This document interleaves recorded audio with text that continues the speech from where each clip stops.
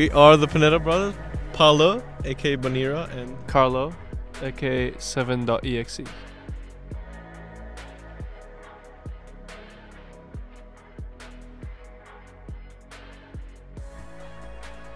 I think since we were brothers from the start, we played this game called Gran Turismo. And back a little game, but back then we had designated cars to choose. And we couldn't drive.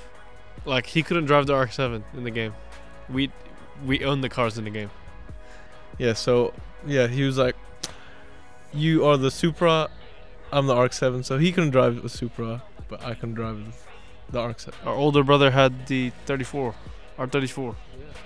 I've always liked the RX-7. 7 is my favorite number, and yeah, I got the Z because I let go of the dream of having the RX-7 because of how unattainable it was with the prices going up due to COVID. The Z was, it just came out of nowhere. My friend got a Z and I fell in love with his, so I got one as well with him. Yeah, that's why I got the Z. Supra, to be honest, it's as overrated as it looks. It is good looking, and of course the interior, the way it looks inside. You're the driver. It looks like a fighter jet in the cockpit, and I think that's the reason why I fell in love with the inside. But also the outside curves, just, it's timeless. It looks good.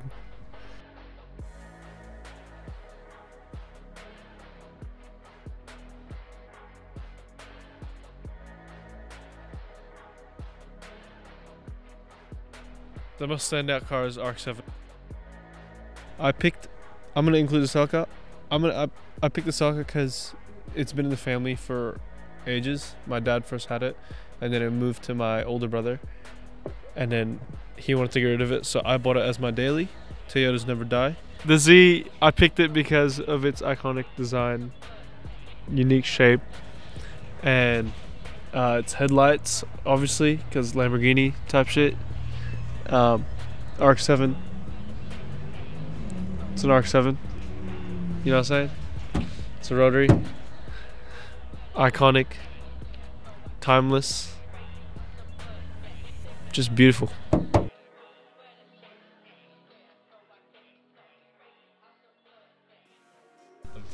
The Z is like you said, it's nearing the end. The only thing I can do is probably something crazy like bags or something, or like what's the word? Cups. I can probably do cups because bags are a little bit too expensive. Or a front lip as well. That's all I can do for the Z at the moment. For the RX-7, there's big plans. I'm gonna go for an OEM plus sort of build. I want a dish for the wheels. It is my dream car, so maybe bags. And what else? He's doing his front bar. I'm currently doing my front bar in the garage. I'm sure as you can see in the video. Isaac will have a cinematic of me blocking my bar. I am a spray painter, so I'm probably gonna spray paint it myself. I'm gonna go original chased white, solid, easiest one to paint, and it's the cleanest. But yeah, that's it. That's it for me. For me, still a lot to do. New wheels, turbo, but that's when I'm folds. New respray, like fresh white. Just like minor stuff just to make it look nice, because it does look nice in the video, but I daily this and gets beat. It does get beat, but it is what it is. But yeah, pretty much just that. Then we're trying to like get all our cars to this big event, Black Label, and yeah, just trying to work through that, and I think it'll be just good to see our cars on shows.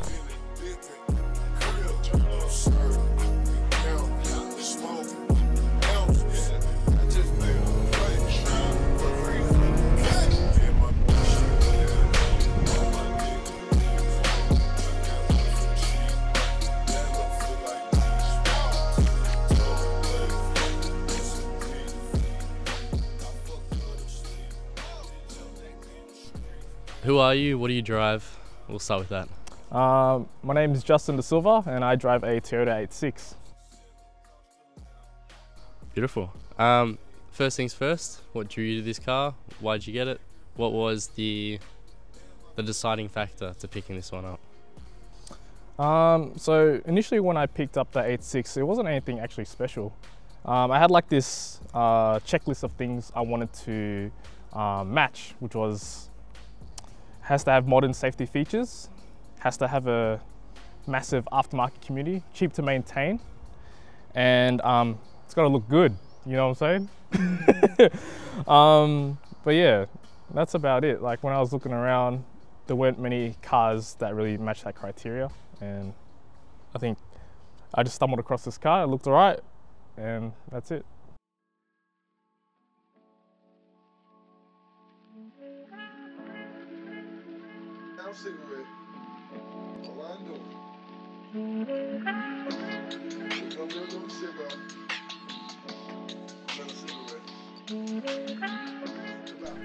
So what was the most memorable moment spent with this car?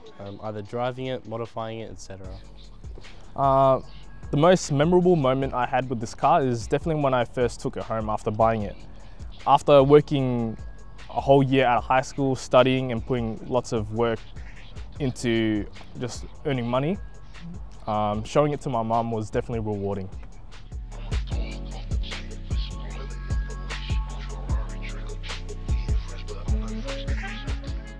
So you're quite young, and there are lots of other things that typically would be better for a young person to save or spend money on.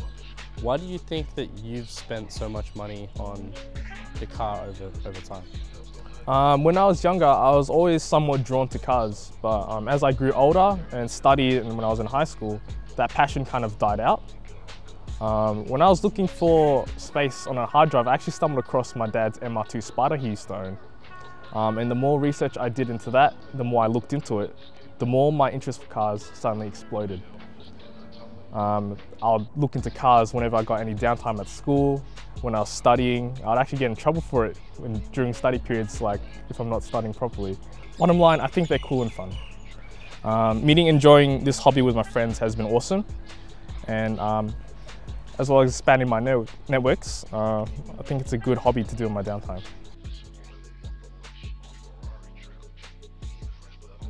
There are many different ways to set up a car. Your car is commonly built to handle well, however people generally prioritise the looks. What influenced you to build your car for performance and to take it to the track eventually? It wasn't anything special when I first saw this aesthetic. It just popped up in my feed randomly. I wasn't even a fan of the big wings at first for these cars or for any cars at all. But I was really interested in like pushing a car to its limit and getting the best times possible. Also to add to that, I think the story behind why I went for the splitter setup was I smashed my old carbon lip and I got a different style one, and I was like, how can I make this look better? And the more I thought about it, like I had the splitter, and the more I found myself drawn to perfecting how this car performs and how it looks. So it wasn't really anything special, it was just, I don't know, I think it looks good.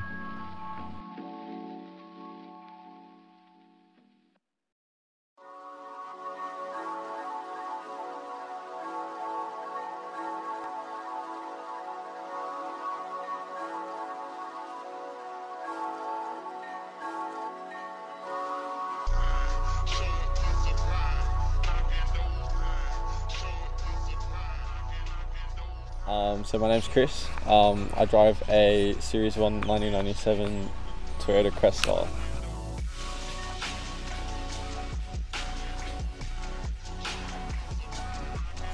So I guess we'll start off by just asking what drew you to this car? What about it was like what got you to buy the car? So originally, my first like proper like nice car that I had on my P's, I originally had a JSX 110 wagon, and that was sort of like entry level. It was what I could afford at the time, and then I ended up selling it because I lost my license, and I decided that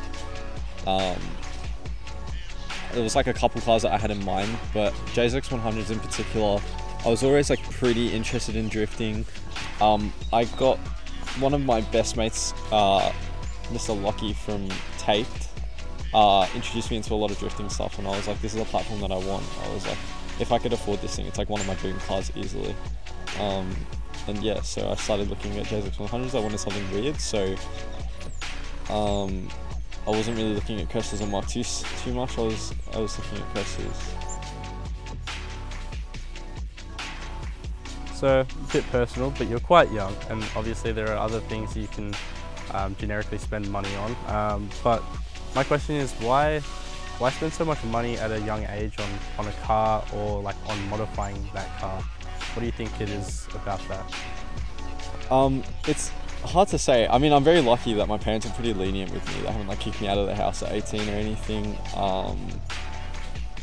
Also been fortunate enough to work a fair bit to be able to afford a car like this. I'm not too sure, to be honest. It was always just sort of like, I don't know, working on the car and stuff, it's like hard to explain, but it gives you like a feeling of purpose. And it's something like just that I can look forwards to. Yeah, I just enjoyed like having the car like so much that it's hard to think that I would have put my money into anything else. So yeah, I definitely don't regret it or anything, but yeah.